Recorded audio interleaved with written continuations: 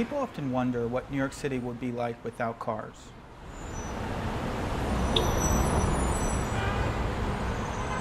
As a person that prefers to use a bike as a means of transportation, this seems like a dream. Each year in New York City, there's one such day without cars.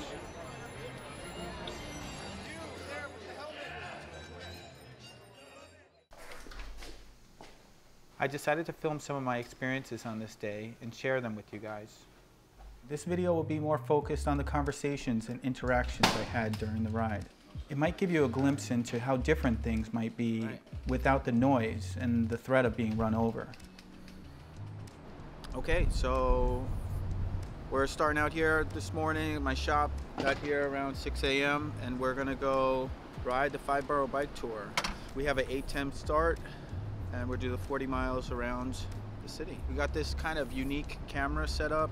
So this is my bike. I have 4 different cameras on here. To be frank, I also wanted to share more of the sights, but my multi-camera setup didn't work quite as well as I had planned. I'll just kind of talk through it. We'll be meeting up with some friends. Yeah, just enjoy the ride. So, all right, into it. Maybe I have a muscle or two. This is likely the largest group of people I had been with since the start of COVID, and it was nice to feel that energy.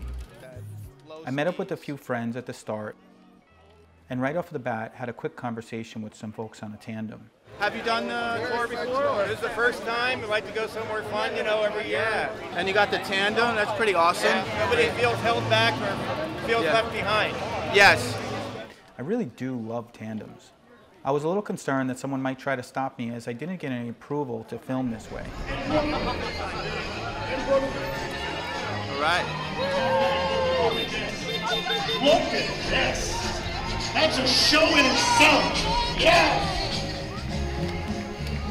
Think that guy's recording this? I'm not sure if he's recording it.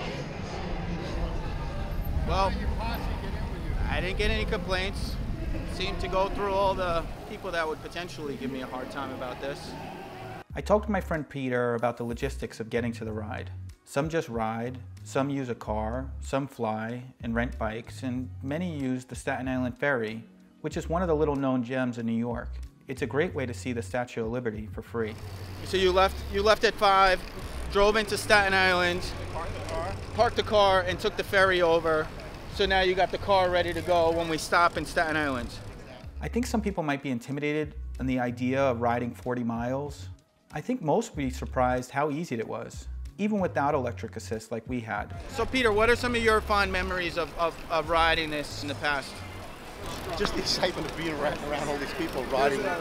Yeah. Just enjoying You have a lot of energy, right? Like, I mean, that's one thing. People hear 40 miles, and I think sometimes that might feel like a lot. I mean, I know you're on an electric bike today, but just in general, I think people riding non-electric bikes too crazy. All different age groups, and you look around at the different bikes that are out there. I do imagine my dad wouldn't have joined us if he didn't have assist, though. It was really nice to have this ride with him, despite the struggles he's had with his health. Fortunately, it's been improving a lot. Reminds me of when me and my dad used to go play basketball together. Fishing was the big thing that I did with my dad. And there he is now. He's racing ahead. Doesn't know how to go slow. Well, not on a Riese and Muller. You gotta learn to go slow.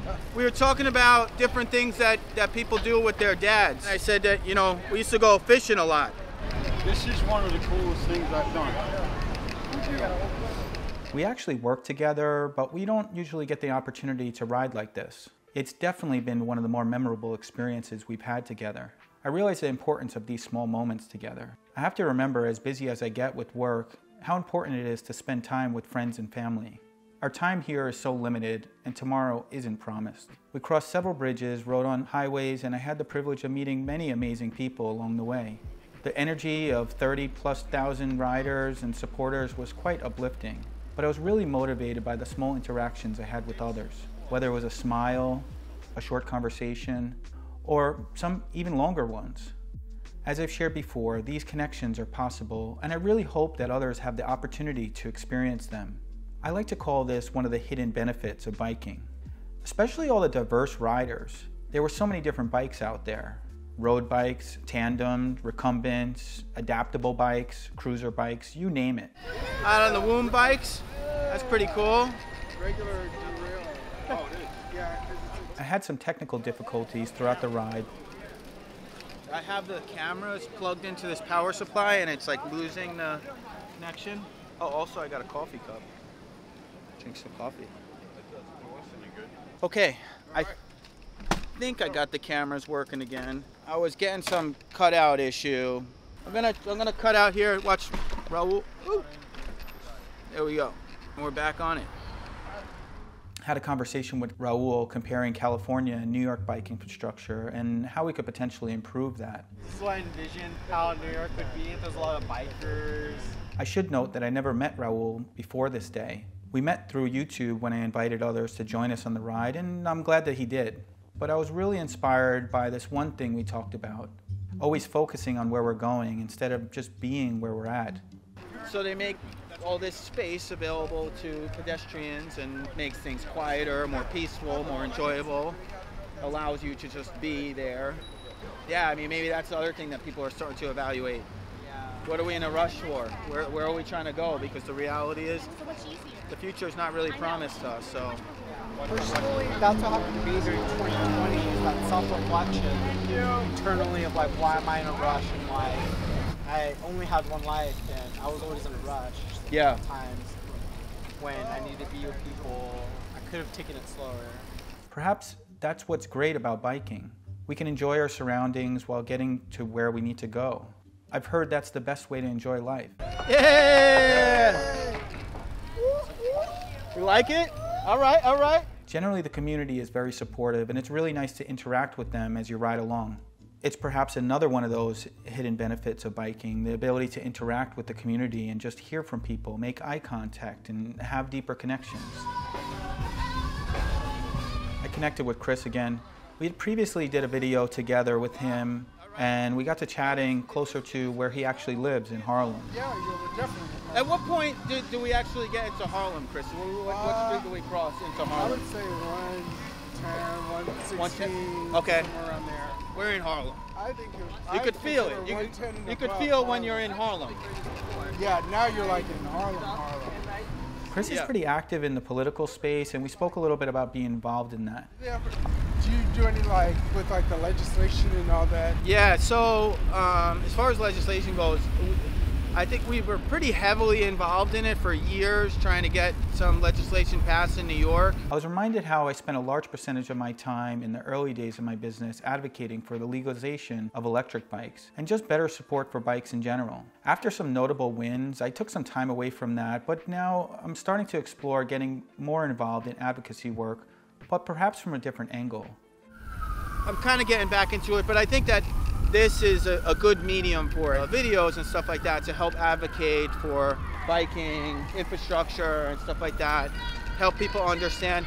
And also, probably more importantly, one thing that I was talking to Raul about, the organizing, like the, kind of building that community, because if you can build a unified force, it's very powerful what you can do with that. So I think we need more of that, and I think people need to know more about that, I think people don't necessarily know, like, how these things happen. Like, oh, how did New York get to be a pretty good biking city? How did all this happen? How did these changes come about? And it really came by individuals working together as a community and voting, Riding a bike on the highways was a pretty special experience. I guess it's kind of the road less traveled sort of thing. Not for cars, but certainly by bike. I tell you, it's a totally different experience riding on roads meant for cars on a bike. You can really take things in and have a new experience. Definitely appreciating the pedal assist right now. People are struggling up the hill a little bit. So how you feeling, Dad? Careful there. I'm excited doing this. I have a hard time staying people with you guys. Well, because you freedom. You like going. You like moving. It's not about fast though. It's just the freedom. Just to move about and not. Amazing.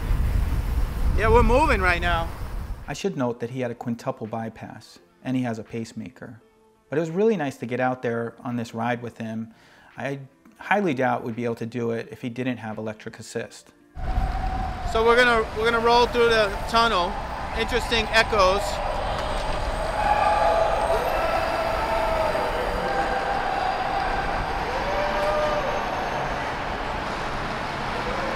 somebody getting patched up here. This is we're in the lower level. We seem to be going to the upper level. I don't know. But what road are we on right now? Is this FTR? It's FTR. Are we in the Bronx though now, or? Yeah, I think we're in. This is where I lost my memory cards. Sorry for littering. Whatever. 8.8 million people, but the reality is, well, stop for the horns. Woo! Yeah. Woo! We've been talking a lot about this idea that biking helps us connect with our inner child. It helps us feel alive and really experience the world. I can often get caught up in my adult responsibilities and forget to have these experiences. I often reflect on the fact that I lost part of that childhood experience when I experienced some trauma as a child. And that experience was probably even deepened when I went to war at the age of 21. It's experiences like this that I feel like I'm able to relive some of those moments that I missed in my childhood. And I think it's really important that all of us reconnect with that experience. Biking is one of the ways that I do that, but it can be challenging to have the full experience with the threat of cars and other hazards. You have all these millions of people in New York, but you could still feel like it's a small community. Like, because people are outside and you connect with people on the street like all the time. It's like all these little tiny communities of people, and sometimes you belong to like multiple communities of people. Yeah. So we're back in Manhattan, huh? So we kind of cut into the Bronx for a moment, and then went back. We're in FTR, and now. I see. Okay, so now we gotta go to Queens and Brooklyn. Looks like a little bit of a rest stop. Some nice rest stops along the way, food, drinks, bathrooms, or porta potties at least, and lots of bananas. Plenty of bananas. Lots of live music as well, which is certainly cool. All right. Got the gimbal. That's it, man. Double gimbal. That's it. Never seen that one before. No. Love that. So, Dad, how are you feeling so far? How many miles we went so far, Chris? 14? Something like that? Almost 15? We probably went about 17 because we started 2 miles, something like that. So, 68%. you're fine. You're fine. I asked him how he's doing. He tells me how his battery's doing. I don't know. He's like, my half heart is fine, but my battery. Dad, what do you have? A quintuple bypass? What do I have? Quintuple? How many is that? 5? Wow. All right, everybody's stopping for photos. A little break. Riding the bridges was pretty epic. I realize I talk about bike infrastructure a lot. I hope it's not annoying. It's so nice to experience it, and I would love everyone to have that ability. We don't realize how we've been trapped in this built environment that was prescribed to us. So this is definitely a perspective you don't get too often. Yeah. Being on this. I'm enjoying every moment of this. Pretty sweet, huh? Yeah. Crazy, crazy. How was that? Good? Oh, wild. Yeah. Thank you. Another nice rest stop. We actually stopped this time. Little quick bathroom break. It's fun. This is some of the finer moments in bike tours. Check it out. Good rest stop. All right, you guys don't care too much about this. It's good to know that they exist, though. Are you having a good time? All right, that makes me happy. You know what? I want to pace myself in this, and I'm trying to keep going. Big ride Big ride. for old man. You're having fun. I'm having Feeling too much good. fun. How's your heart doing? My heart's sticking. Beating good. How old do you feel today? 15. Chris saw some friends. He seems to know everyone. So this is Queens. Not sure the exact area of Queens, but I think that it's Astoria. Had a fun discussion about arepas. If you've never had one, I highly recommend it. Go Arepas!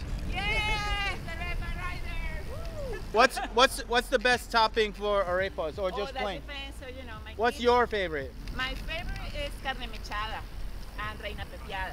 It's like you can cut an entire studio in your bike. That's it. That's it. We're trying to show the experience and also show the experience of biking, that when you bike, you connect with people. Yeah, exactly. You do. It's different than, you know, driving a car or something like that, where you're so separate from people. And in the city, we should have more bikes. We should have more safe roads for bikes. Yeah. It seems that most people I meet on bikes would love to have safer infrastructure, but I was really impressed by these young guys' thoughts on the topic.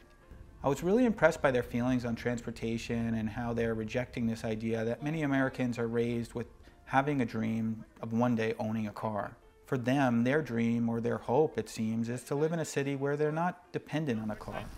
Cool. What do you think so far? Awesome. It's nice. It's nice to not have to compete with cars. Yeah. Do you guys live in New York, or? Yeah. What do you think? Do you think there's a future in the city that will have a lot less cars and more bikes? I mean, I hope so, but I don't know if the city has been proactive enough in that sense. So the city needs to support it with different policies and infrastructure and that sort of thing. Yeah, I think we need more bike lanes that need to be separated, actually protected. The protected bike lanes, that's pretty critical, right? Right. Where And things it's like like, cars not parked in the bike lanes would also help. yeah.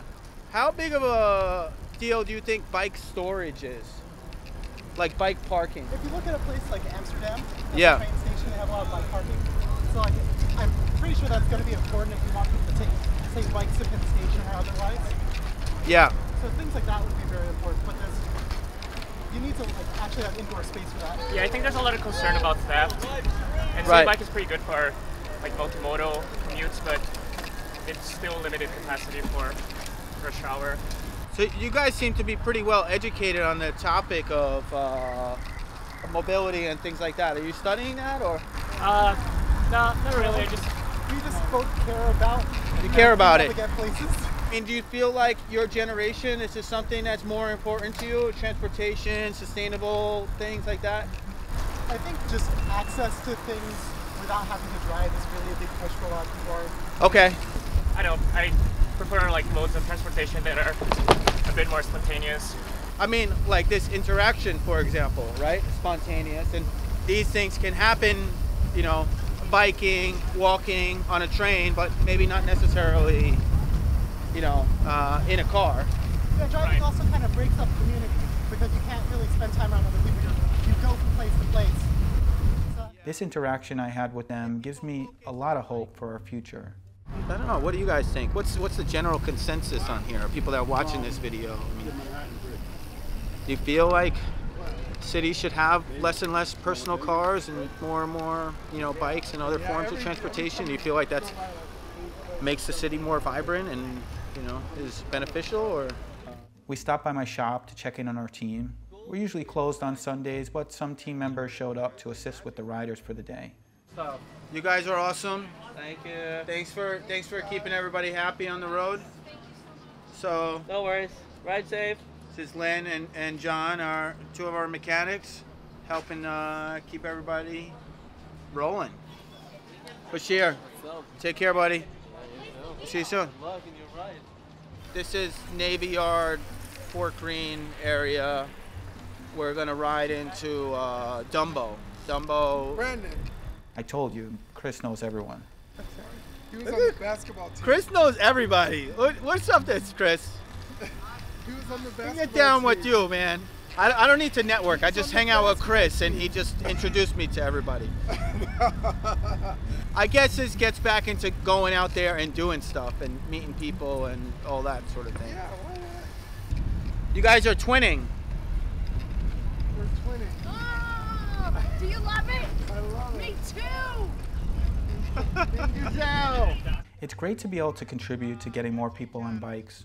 And seeing our customers on bikes throughout the ride was really affirming to me. Yeah, I got like my mom who lives in Maryland. I got her a bike. Like I remember this story. I'm trying to remember that. We might have spoken, but nice bikes, guys. Love them. Yeah. The first time I see you, like, I saw you, like, you brag about your cameras. I think you just got all those cameras. I did, yeah. Hello. Good to see you in person. Yeah. How's it going? I watch a lot of your videos. Yeah. Sweet. It seems we connected with many people right after passing by my shop, which is cool. It's a really interesting experience meeting people that watch our videos and learning what they mean to them. I really enjoyed meeting some new friends from New Jersey and hearing about how they use their bikes daily as a break from being stuck at home all day. Yeah, after we get the bike, actually we only bike almost 20 miles every day. Especially hear from those who might not otherwise get out on a bike too much. What's your favorite thing about biking? Yeah, I think this e-bike really helps me. But before, I don't bike a lot. When it's too hot or too cold, I'm getting lazy. Yeah. Now, I feel like I have the motivation to go out every day. It's been a really nice experience doing this ride. I think we're at the final stint here, going over the Verrazano Bridge, and then we get into Staten Island, and it pretty much ends like not too far after you get over to the other side of the bridge. Lots of people at this point end up, pushing their bikes and stuff like that, which I certainly respect. I mean, part of that is some people don't necessarily know how to use gears. I've seen that a lot. But some of it is people might just be kind of spent at this time, which is totally respectable and understandable as well. Chris, what do you think, man? Home stretch. Yay! That was fast. Chris and I continued the conversation that we often have about what the city would be like with less cars and maybe how we're going to get there. I'm not sure how well this other camera is capturing this, but it's pretty epic over there. They're supposed to put a bike lane, so people contact your Congress people and elected officials, tell them we want a bike lane on the Verrazano Bridge. Yeah, this would be like a destination. Oh yeah, I mean, look, this is beautiful over here. It'd be so nice to be able to pop over. And it'll also create perhaps more paths to go outside of New York. No toll for bikes. No, there's a toll for cars. These kind of remote toll systems, I mean, I anticipate that this is probably what they're going to end up using in Manhattan for the congestion pricing. Yes. So when you cross 60th Street, that you'll effectively pay a toll.